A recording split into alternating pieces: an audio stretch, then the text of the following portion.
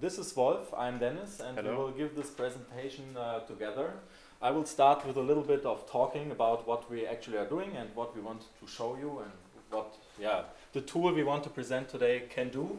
And Wolf will show you a live demonstration of this tool then later. The main motivation for this talk today is we want to show you how to use a tool named JooMDD. It's a model-driven development infrastructure for Joomla extensions for creating Joomla 4 components. We presented a state of this infrastructure before, and starting in Prague 3 years ago, and last year in Poland and in Rome. And now you are the first at JAB to see it for Joomla 4.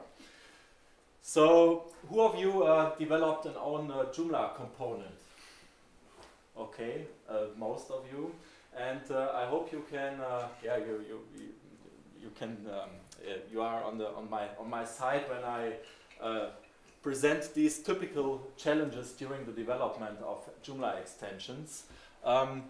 One thing we figured out during our development projects over the last decade was that when we had new developers in our team, they had big problems learning the code structure, the file structure Joomla requires for working with a component, for instance.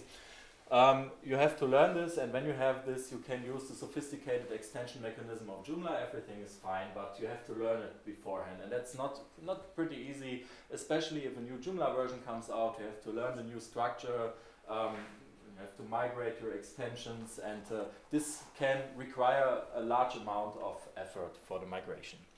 Another problem or another challenge you have during your during the development of extensions occurs or comes up if you have dependencies between your extensions. If you have components which depend on other components, you use a model or data of another component, or if you have a module which depends on a component and you have to know how the component works. This can be easy if you augment your own extensions, but if you have a third-party extensions you want to augment with an own module, you have to learn the structure of this extension as well, and this can be can require some effort. And the last point, the last big challenge you have during the development, of course, is the migration to the new platform versions of Joomla. We developed extensions for Joomla 1.0, and we had to migrate our extensions to 1.5, and then 1.6, 1.7, 2.5, and 2.3. And every time we required a lot of time, and we had a lot of developers in our institute, in academia, in a university, and we figured out that we need something to help us, to support us during the development and the maintenance of our extensions. And that was the birth time of JooMDD, which we developed in the last years together with students, but mainly with 3 people actually. JooMDD consists of a domain-specific language, which is really straightforward. You have a few model or language parts you have to create during your model development. With model, not a Joomla model, not a model in a component, a model which you use as input for code generation. The model has 3 main parts which you have to define. One part is for the data management. One part is for the representation and page flow and interaction. So actually what the views are doing in the component and the whole MVC stuff in your component. And an extension part where you describe the metadata of your extension. So you describe which languages you support, names, authors, and all that stuff, and you define which MVC structures or which representations of which data you want to have in your extension. So everything comes together and is actually really straightforward, because if you are new to it, you have to learn the language as well. But it's not too hard to learn that language. And based on that language, we created a code generator for starting with Joomla 2.5. But we put more effort in the development of Joomla into the generator for Joomla 3, and in the last weeks for Joomla 4 as well. So we support actually 3 Joomla versions, but to be honest, Joomla 2 is not part of the IDE anymore. Yeah, how to use it? We started with plugins for Eclipse because we used the Eclipse modeling framework for this infrastructure. And when we have been in Prague 3 years ago, the developers in the audience told us, hey guys, it's a cool project, but no one will use it because no one uses Eclipse any longer. We use PHP Storm or other JetBrains IDEs, so you have to port it to JetBrains, otherwise we will not use it. Then we started porting it to PHP Storm and IntelliJ, but we figured out another step would be if we make it completely platform independent, so anyone can use it without the whole installation process, installation party into an IDE. You need plugins, you have plugins which our plugins depend on, and this requires at least 15 minutes, but using a web IDE, which is completely platform independent, you can work with it directly in minutes. That was the intention behind it. So in the last year, we put some effort into this web IDE, and the demonstration today will also be in this web IDE. So we show you how to use the web IDE. It's online, you can use it not during the session, but afterwards if you want. You can use it during, but then you cannot listen what we are talking about. And in this web IDE we incorporated all of our functionality. We have an editor. I can go through it. It's not important. If you use the web IDE, you can create an account. Just username, password, and then all your stuff will be stored persistently. But you can use it without a registration as well. So you can just try it out and work with it. We have an editor for our model. We decided for a text-based model. That means you don't create kind of UML diagrams. You create a textual model because it's more our target group are developers for Joomla, and the most developers prefer, we made some interviews to find that out, prefer a kind of modeling or configuration which is closer to typical programming and not this visual stuff. Therefore we decided for this textual model. We have live validation in this editor, we have auto-completion in it. You see you can make the window bigger, the editor bigger, and so on. We provide some example models which you can use to get started, because of course it's a new domain-specific language, a new language you actually have to learn, and this is hard, and the documentation we have by now is okay. A lot of developers learn more if they have the actual code or the actual model and go through it and see what it does. And therefore we created some example models, very simple models and more sophisticated models to show what you can do with it. The language allows a very detailed modeling, but you can create very abstract models as well, and most of the stuff is generated by default with default values. But if you want it more individual, you can do it with the language as well. But because we don't have that much time and lunch is after this session, we will just show the simple model in there. Okay, model folding, typical stuff you need. And of course we have a code generator in there where you can decide if you want to generate it for Joomla 3 and Joomla 4. The good thing is if you have your model defined and you want to create the extension, and the extension is has a standard form and it's not much individuality in it, you can directly generate it for 2 platforms if you want, and without changing anything. The generator does all for you. You have in this web IDE your source tree with a model in it, with a generated code. You can download this code and you can try this out. We will see it later. In addition, we have a model extraction tool. This model extraction tool, kind of reverse engineering, we implemented, has the motivation, the intention for supporting developers during the migration step or during augmentation of existing third-party components by a new module, for instance. So if you have an extension and you want to use this extension as a base for a new model, for a new module or for a migration, you can use our tool to extract model information into our editor and then augment this model and generate code anew. You can define in a model if you want to generate all or just some parts, like if you want to augment a third-party extension by a new module, then you don't want to generate the component again. You only want to generate the module, and you can define this in the model as well. Very complicated with module. It will become clearer when you see the live demonstration. Well, for the hardcore developers who don't want to use the platform-dependent web IDE, of course we have these plugins as described before. Yeah, these are the use cases we focused on during the implementation of our tools. Of course, the first use case, the simplest use case, is the forward engineering use case. You create a model and generate a code, kind of boilerplate generator, but more sophisticated than the boilerplate you have in PHP Storm, for instance, because you can directly generate the list views, the detail views for front end, for back end, and dependencies between entities and so on. Everything is generated. The second use case is actually the use case where you have your round-trip engineer or your iterative development. When you change something in the model, the code is generated anew. And fortunately, we work with interpreter languages here, and like PHP.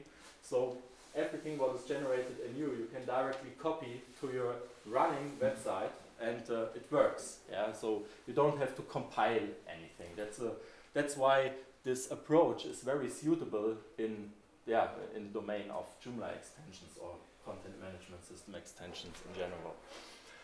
Yeah, the augmentation use case describes or comprises the extraction of model information from an existing extension, which you can augment on model level, on an abstract level, and then generate the augmenting extensions which can work together with the existing extensions on the running system. So if you have a third-party component on your website, you want to augment it by a new module, you can you can use the existing component as input for the reverse engineering tool for this model extractor, change it on model level, augment it on model level, and generate the module, install it to your site, and it should work together. In the best case, it depends on the extension. And the last use case, of course, is the migration.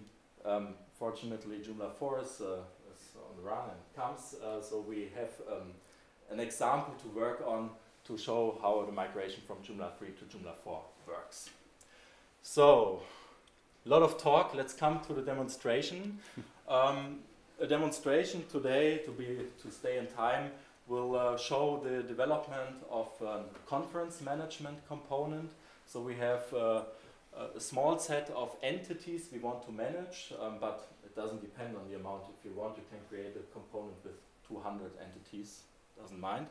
And for each entity, we want to have the typical Joomla pages for the management, like the list views, the edit views for the CRUD operations, and so on. Here we have the conference model, we have participants, talks, a program, and a room. It's very simple, and I think in that short amount of time we can show you how JooMDD works. This is what we expect from the component in Joomla 3. Yeah, it should look like a typical Joomla component, follow the Joomla standards, work homogeneously with the rest of the Joomla page as it should be. Nothing, nothing weird, individual stuff inside your Joomla instance. It should just look like the rest of Joomla. And in Joomla 4, and in the front end as well. So we see here we have the typical buttons here, the toolbar. We can click on an entity and edit it and so on, the typical stuff. In the front end the same, and we want to have the same for Joomla 4. So the component should look the same in Joomla 4, should work homogeneously. If you click on an entity, you should see a detail view.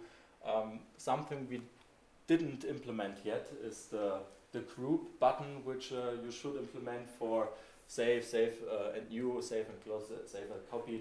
It's on our list, but we didn't implement it till now. But the rest is working, like using the filters, search, sorting, and so on. And the same for the front end. But we are working on the front end now, so we have these JTable options here. It's just because of the migration of our generator. Well, let's come to the demonstration. Okay, thank you, Dennis. So, what we want to show is our web editor here. It's online, it's public, you can use it after our session.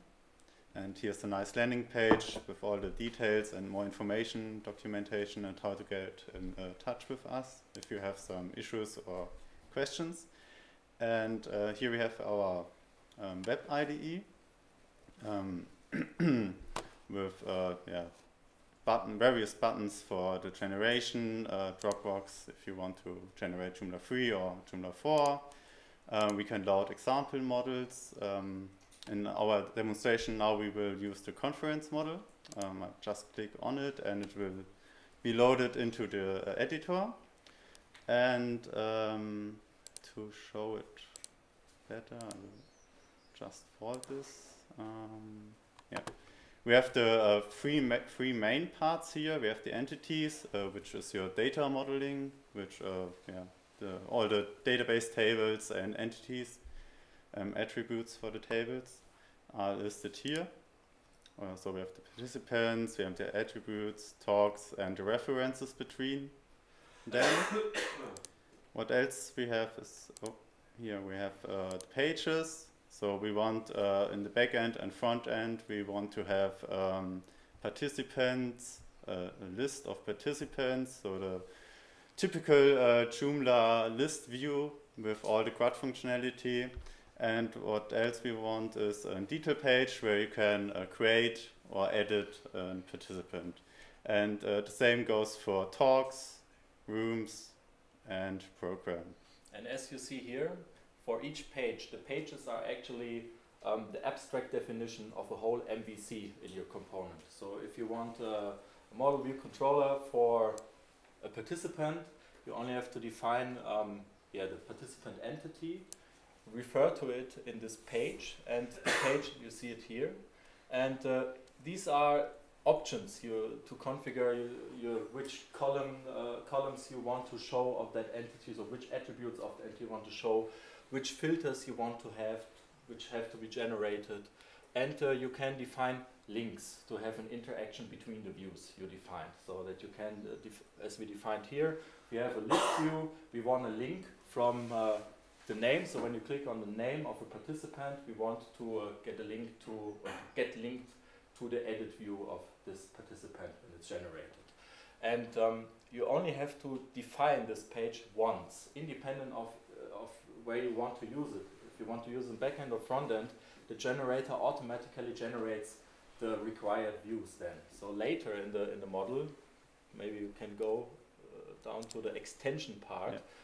You define for the front end and the back end section which pages you want to generate. So where you want to use the pages, in the front end or in the back end.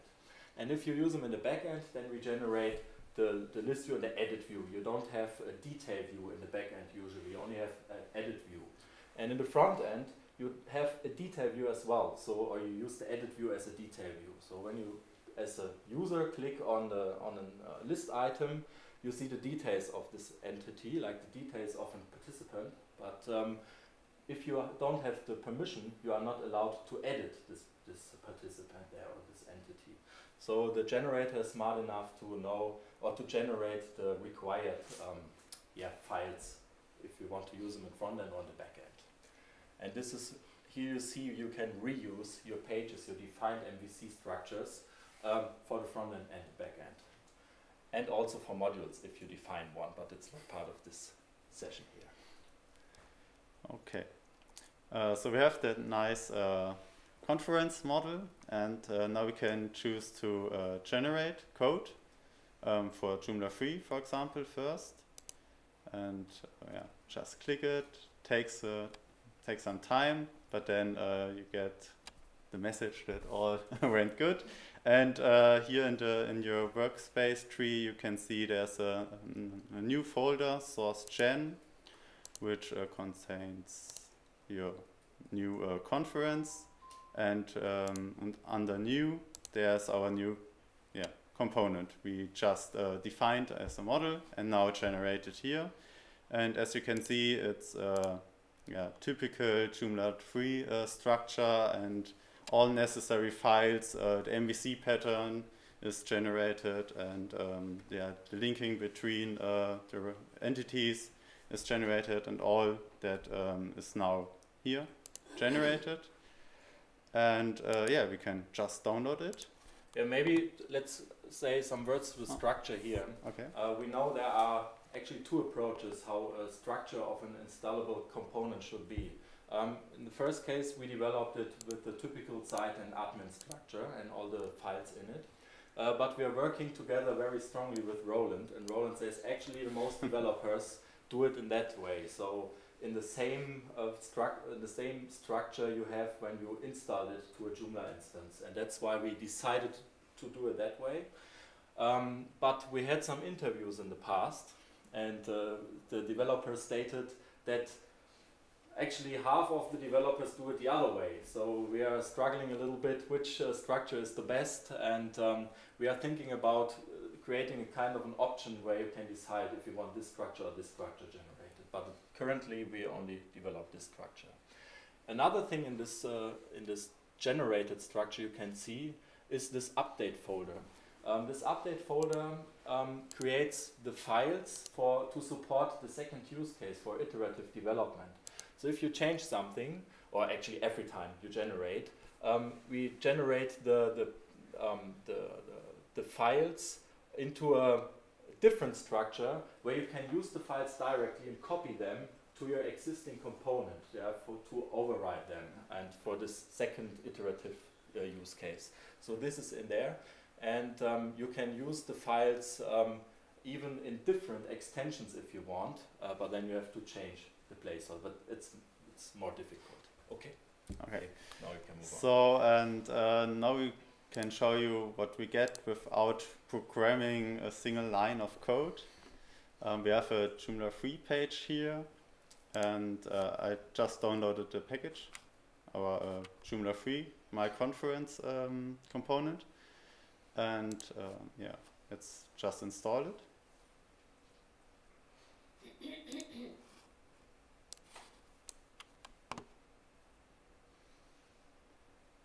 And if everything is fine, the server's a bit slow, I guess.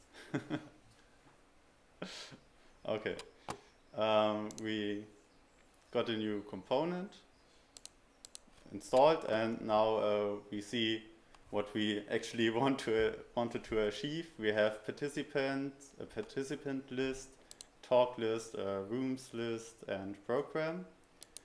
And what else we can do is we can create new participants. We get a detail list. I put my name in it. The type of the fields can be defined in the model as well. So it can be defined very simple, just text or text field, but you can do it in a sophisticated way as well.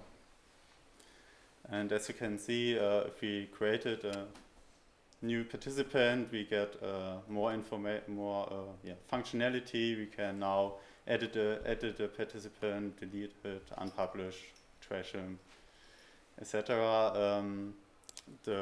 Also the sorting and filtering is working. Okay, with one it's not so.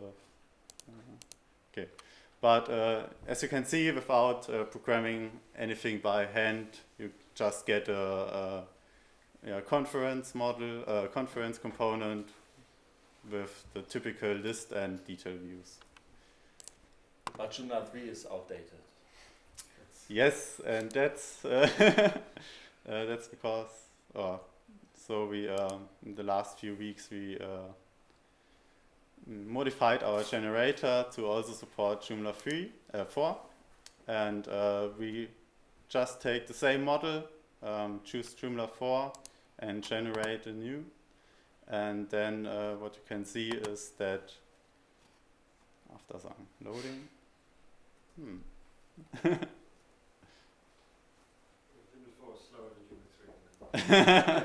Actually not.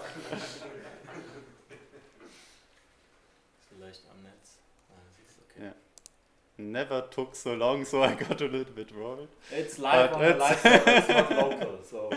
Okay, what we get now is the Joomla 4 folder, same structure, new, and as you can see, for example here, it has the new Joomla 4 file structure and all the new files in it. And same as with Joomla 3, we can just download that package, go to a Joomla 4 page, log in,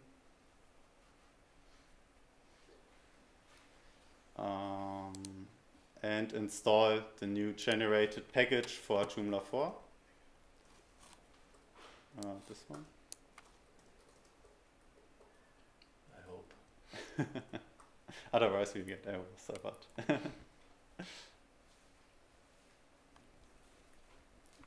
And it should look similar to the Joomla 3 component. Yeah, and it does.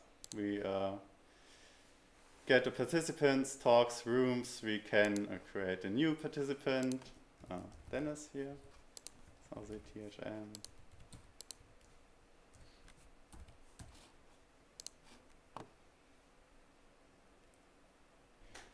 Yeah, and it looks good. You got the filtering, the sorting, everything works, the grad functionality, and with just 4 clicks or 3 clicks, you get your Joomla 4 component if you have the model here.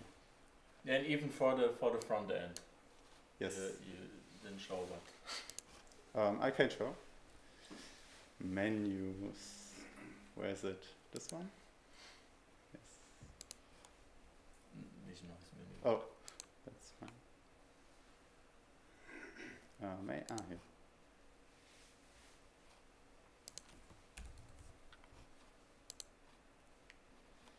Conference. Want to show the participants. Okay. Okay, there we have some issues with the language. It's published. Main. Okay.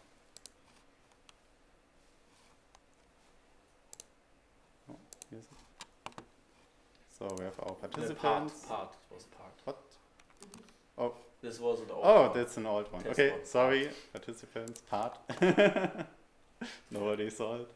And yeah, we have the same view like in the back end, just now in the front end.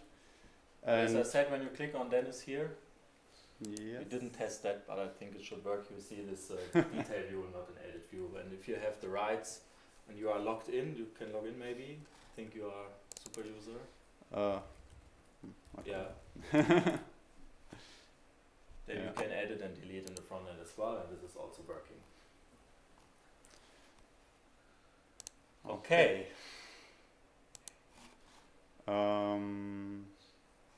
Should we show the model extraction? Yeah. Yeah. Okay.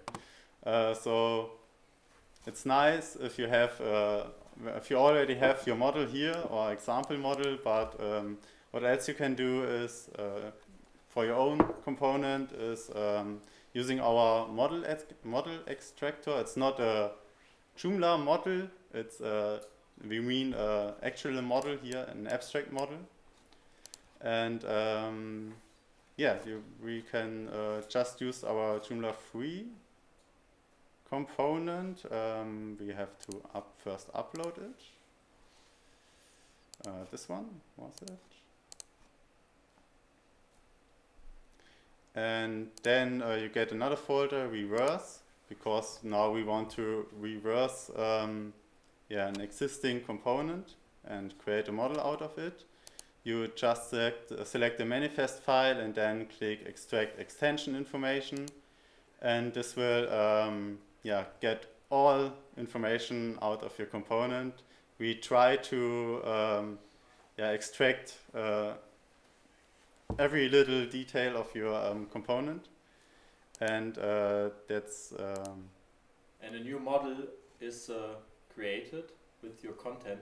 Actually, this new model is not directly loaded to the editor. That's the issue we have on the list. Yeah, just select the new model and then load model to editor. And now you can see that we have all the information we just generated for Joomla 3 in our new model here. And we have even more. And as you see here, we have a lot more. Can you scroll down? We have much more model information in here, because when you extract something, we want to get everything you have in your extension. Even though the actual model we used for the generation beforehand was much more abstract. When you extract something, you get as most as we get out of your component, so that nothing gets lost during this extraction. And then you can use this model for further development, can refine this model and work with it. But I don't think we have the time today. Yeah. So this case. With just some modifications, you can generate your Joomla 3 component for Joomla 4. Okay. Yes. Okay. Yes, slides. Well, slides. Since we have lunch afterwards, we try to stay within 30 minutes, and I think we did it almost. So that was it for us. Okay, we have some changes. We change a field type. Yeah, if you change a field type, it's generated completely anew, and if every field type you change, which has which affects the database, you have to reinstall your component so that the update can be done during the reinstallation. And all the changes you are doing which do not affect the database can be directly copied to the existing extension. It can handle many relations. Actually, it can. But I'm not sure what the current state is, because we removed something. It can, and what we create or generate is a new page where you see both, where you can where you see the relation table, the content of the relation table. It's possible, but I'm not pretty sure what the actual state is. We have to try it out actually, but it's proposed. When you have a many-to-many relations. Yeah, you cannot show it in between table. Yes, and that's it. And what we are doing, we generate a new view actually for this relation table, and show the contents of the actual tables. So not the keys, but where the keys are referring to. Okay. Yeah. Okay. Other questions? Yeah. Obviously, this is an out-of-the-box installation. You're talking about the updates and making changes. How does that work? Can you give us an example of? If you assume you built your model, and maybe you want some additional validation, or you want some special handling which doesn't get generated by your code. How does that sort of custom code then integrated? Custom code is an issue we are working on, because that's usually a problem when you have a model-driven approach.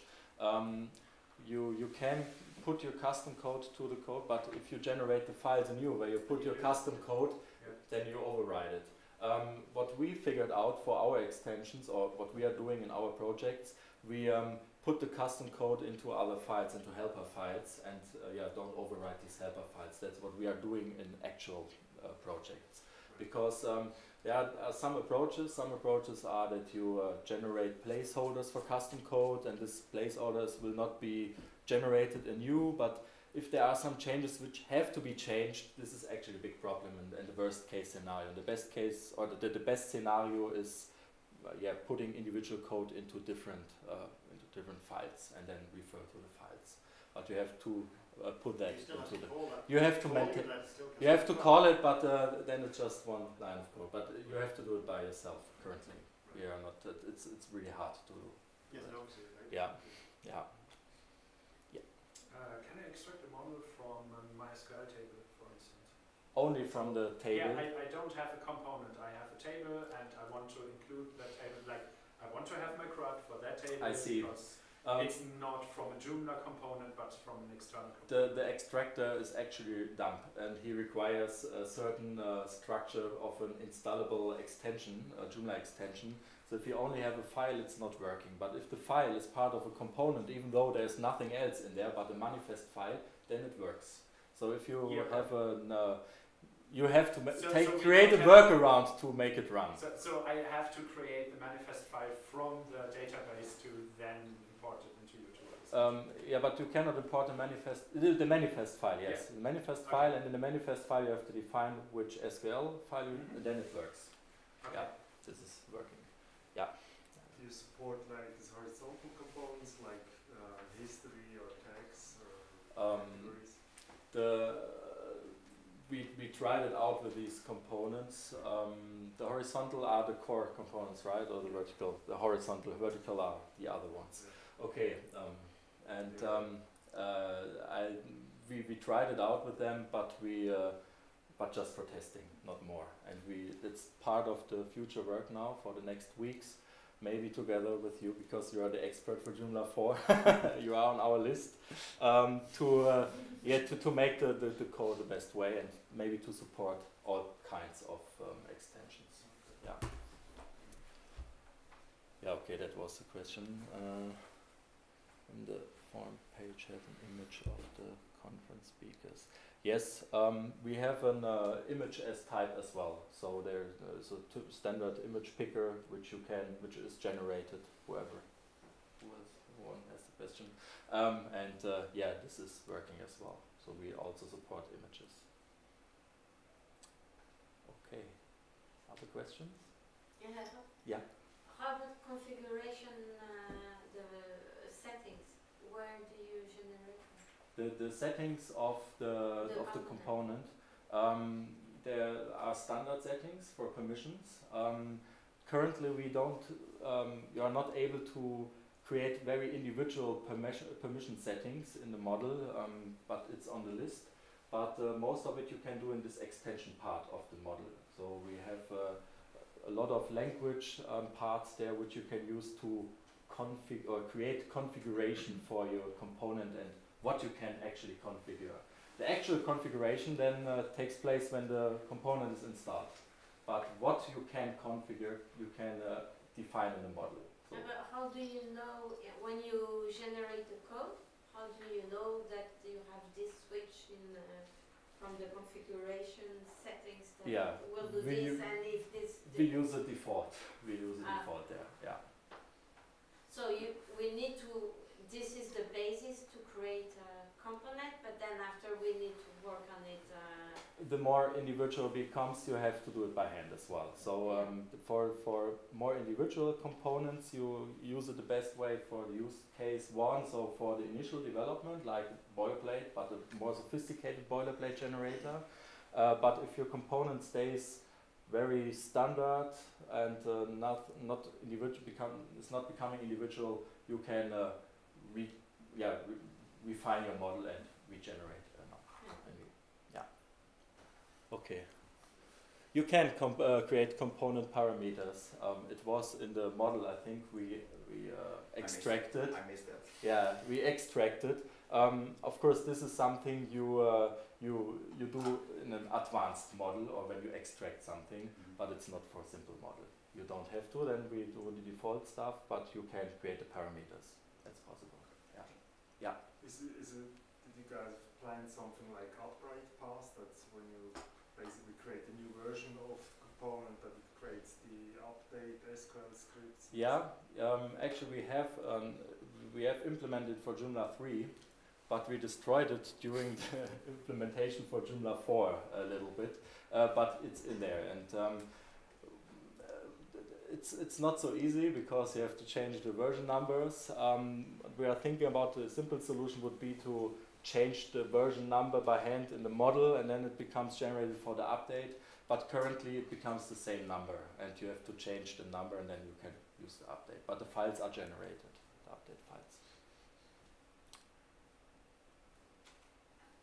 Okay, other questions? Then I have to say something. Enjoy your lunch. Thank you for attending. Thank you very much.